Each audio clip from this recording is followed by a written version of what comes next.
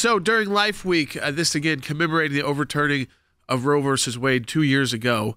And we've got these lapel pins you've seen us wearing all week that we're asking if you donate $60 to the ACLJ, we'll send you this lapel pin. Remember that victory for life, but also a reminder, another opinion on abortion. People are saying it was leaked. I think this time the Supreme Court came out very quickly and did not announce some investigation. It wasn't 3 months before. It says it was a clerical error, uploading to a website. They pulled it down really quickly. I think the only thing I will say on that right now is, it's a little bit of a shrug because of the day before. At the same time, the only time this is happening is with cases involving abortion. So it's not happening on the other case. It's not happening on presidential immunity, which is a pretty big issue that could come out tomorrow or next week if the court goes into that, which it might, since there's, I think, 7 cases still left that they've got to decide on. But the issue, again, with this leak or technical error by the publications department of the U.S. Supreme Court, as they said, gave the media 24 hours to decide how they wanted to frame this issue, who won, who lost. And I want to just be clear for everybody about what the actual Supreme Court opinion was, and maybe you can read it for yourself right there. And all it says is it's per curiam, so it's unsigned. The writs of certiorari before judgment are dismissed as improperly granted, and the stays entered by the court on January 5th, 2024 are vacated. When you get into the separate opinions by the court, you see it's like a 3-3-3 split. There are some justices, obviously, who wanted to take the case, wanted to actually issue a merits decision because they think you had enough information to do that. You have this emergency federal law in place. You had Idaho's law in place. One of the initial law in place in Idaho was a very old law. It predated Roe versus Wade. Then they updated the law in the middle of this case. They also skipped from the district court right to the U.S. Supreme Court. There were a lot of issues here. But when they did that move to go right to the U.S. Supreme Court, you would think, after going through all the briefing and going through after all the arguments, the Supreme Court might do more than just punt this case back to the courts. So let's just give you the honest truth about what happened here. I will go to Justice Jackson. Okay, she is a supporter of abortion rights. And in her opinion, she's actually very angry in her opinion. The only reason the justices on the left who are pro-abortion signed on to this is because it lifted the stay. But the stay was lifted on a law that is now very different than the law that was initially being challenged in court. And as she ends her opinion, she says, so to be clear, today's decision is not a victory.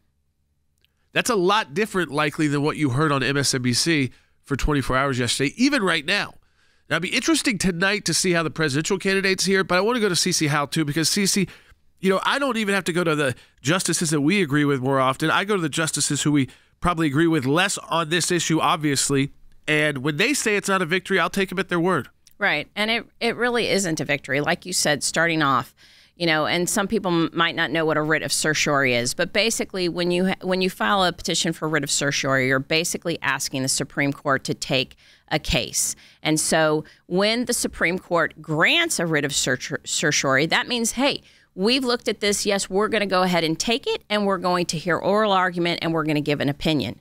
In this case, what happened, they actually took the case, they granted writ of certiorari, they heard the oral arguments, and then when they're supposed to be giving an opinion, you're exactly right, they basically punted and say, oops, we made a mistake, we shouldn't have taken this case.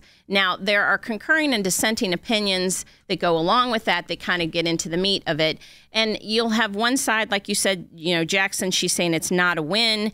And she tries to say, to be clear, that, the Idaho law prohibits what the federal law requires. And the federal law we're talking about is the Emergency Medical Treatment and Active Labor Act.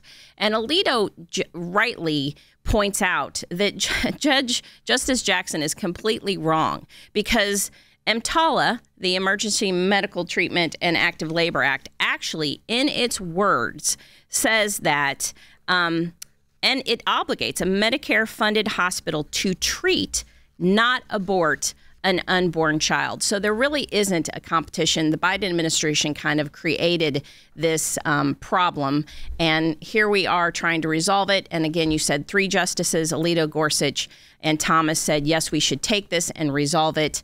Then 3 justices basically said, well, there have been some changes, and so maybe we shouldn't take it. And then 3 justices said, yeah, we absolutely should not take it. In the oral argument, too, the Biden administration's Solicitor General gave up on one of the main arguments that expands the abortion right, which she said that they are not arguing that they want a mental health exception. So it can't just be someone going into the hospital saying, I'm having a nervous breakdown, I need an abortion.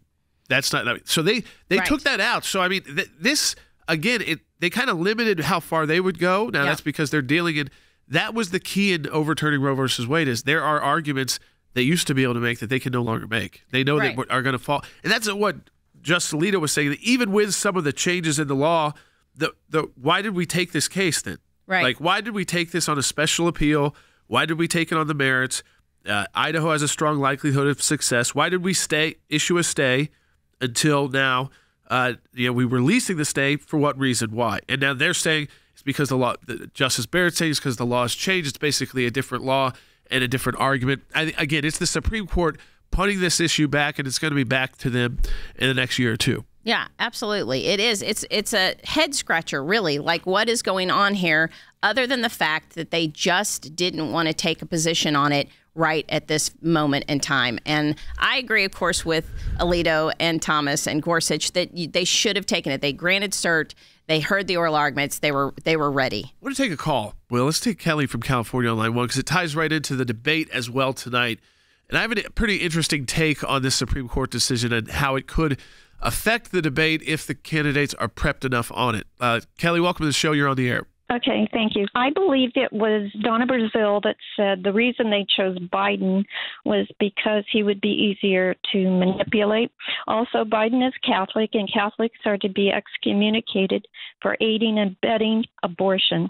The Catholic Church is also 100% against IVF, in vitro fertilization, because in the process, it destroys human life. I know the abortion issue is going to come up in the debate, and I thought that it would be a good counterattack for Trump. Well, I think this is the counter for Trump, this decision, because their argument is going to be, you appointed the justices that overturned Roe versus Wade, you put women's lives at risk, and then they're going to say, you mean the same justices who yesterday said, even without Roe versus Wade, we're going to carefully look at all of these laws to make sure that they are intact with existing federal law. I mean, right there. Now, again, will they get enough into the weeds to make that argument? I think you can just say that. You don't have to necessarily get into everything that we just did and with a full legal analysis. But this opinion itself shows that these justices who believe that Roe versus Wade was a bad decision based off judicial precedent, based off the Supreme Court precedent, based on how it even got there, and that it should be an issue, again, that's resolved by legislatures, either at the federal or state level, and most of us believe at the state level. And that's what you're seeing here with the Idaho law, is not the Supreme Court immediately going in and doing everything they can to overturn any, laws that might allow some abortions. But they're doing the opposite. They are trying to, I think, be open-minded to say, okay, well, there is this law that exists on the books. If someone comes in, does it have to be that they're going to die? Does the ER doctor have to certify that? Or could it be such a serious health matter? They don't know if someone would actually die, but they would think that they would need to intervene and possibly perform an abortion. That doesn't sound like a very radical position that's outside the mainstream of the American public. And for those of you listening as well, if Donald Trump can communicate that, I think it kind of shuts down the issue in a way that he didn't have that from the Supreme Court 48 hours ago. And I think also one thing to point out for our listeners that are pro-life and that do care about this issue, when you had the 24 hours of headlines from the left saying that this court has done, granted Idaho's ability to perform more abortions, one line in Justice Barrett's concurring opinion, and she was of the nature to she kind of had the majority concurring opinion, which said, let's not resolve this now.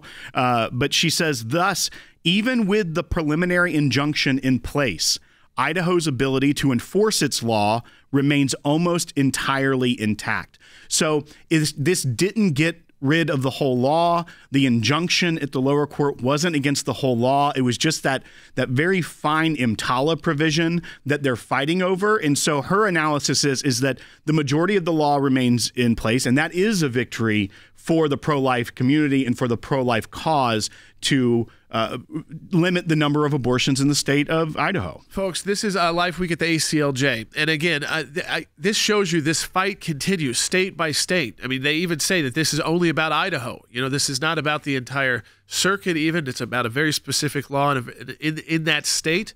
So we have 50 battles going for life now because we got it out of Washington, D.C. by overturning Roe versus Wade.